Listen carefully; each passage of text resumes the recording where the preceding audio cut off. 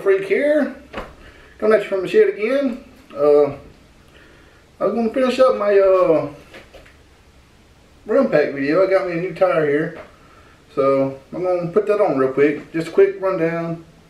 My last video was I got a set of RimPact inserts. Nice little insert, nicely made. Dense foam, very light, ain't too heavy.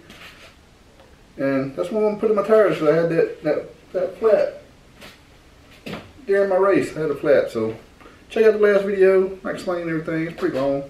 Sorry it's so long, but it was. Hopefully this will be a little bit quicker, because I'm just going to put my tire on the rim, put that in there. I'm going to get my sealant in and air it up, and it'll be ready to go. The tire I got is a Maxxis. My tire is a Maxxis. That's a guy. It's one of the. It's been out about a year, and right now it's like one of the hottest tires out there. So this will be going on the front. I'm gonna try it out. So 27.5, 2.5. I usually run a 2.6 on the front, but I'm gonna go with a 2.5 this time. So let's get going. Make sure you put it on the right way, because it's got a directional arrow on there somewhere. Let's see if I can find this one. I don't know. Yep, there it is. So my rotation will go on that way. Make sure my orientation is right on my wheel. So that's right. I already got my valve put in. That come with the RimPact.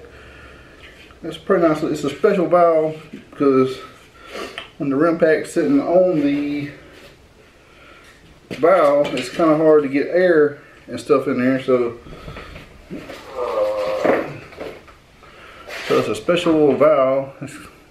I don't focus on my face in here, but anyway, it's got little holes in there on the sides instead of the very top. That way it allows your fluid or your air to go through there if you're putting your sealant into the valve.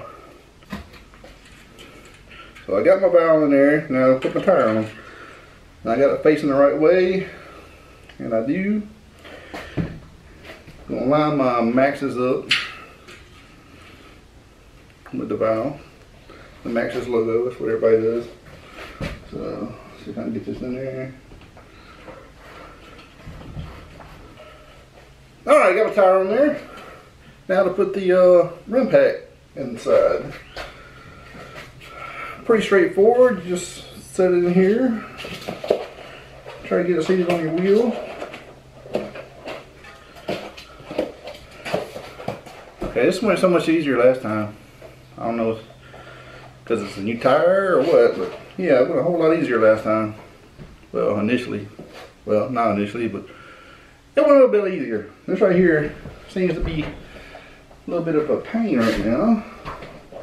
It went, I say this, it went smooth last time. So I gotta try to get my tire, gotta try to get my tire on the bead. Alright, I think I got it in there now. Now, I gotta get the other bead on. Yeah, gotta get the other bead on. Alright. Almost there, almost there. I was contemplating leaving it open to put my sealant in, because I can't find a tube for my sealant bottle to use on the valve. But I think after, as hard as this is being, I'm gonna get this on and find me a tube. So stay tuned for that.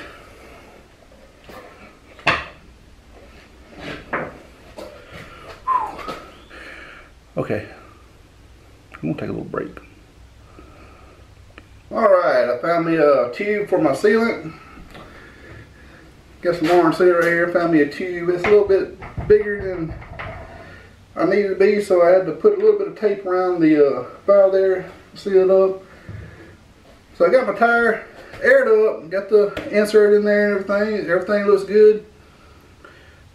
But I couldn't find a tool to take my valve stem core out. I used to have one, I thought, but I couldn't find it. Anyway, I was looking around. I didn't want to use a wrench or pair of pliers or anything. That would mess your threads up on the thing. So I found this little tool right here. It's a spoke wrench. You know, it's got different sizes on it, and this thing works pretty good. Fix and let the air out and take this thing out. But yeah, this little spoke tool works pretty good. So if you have one of those laying around and you don't have a valve tool, that works pretty good. Alright, got my valve out.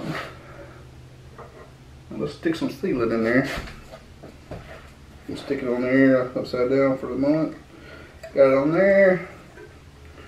I need to get me a table. It's a little hard to do. Well, I'm gonna squeeze. This is an 8-ounce bottle, so I'm gonna squeeze try to get 4 in there. I need to get another bottle because I want to use a little bit more than recommended because of the insert. I don't know if that insert will soak it up or not.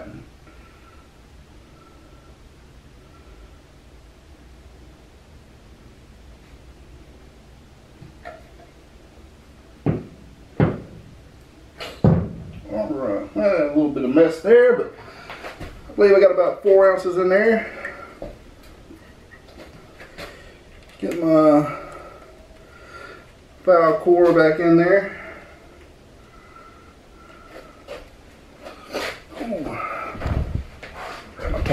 Grab my towel. There. Leaking out everywhere. So if I would have done it the other way and left the tire open, it would have been a really big mess. Let's see. Look at this. 14. 15.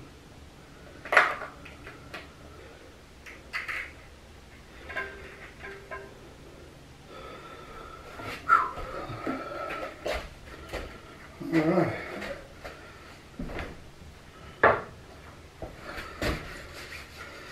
Get cleaned off. We got my valve back together. Got some air in it. I'm gonna swish it around kinda. Get all that sealant in there good. And this baby's ready to go on the bike.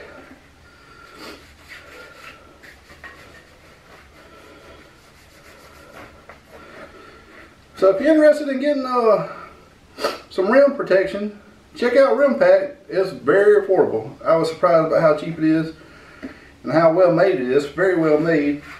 And I will be testing this next month. It's a long ways to go, but I'm gonna be riding my bike between here and now. But my race, I'm doing a race in Arkansas. It's pretty rocky, so that'll be a good test for it. And I will do an updated video when I get some miles on this thing. So thanks for watching.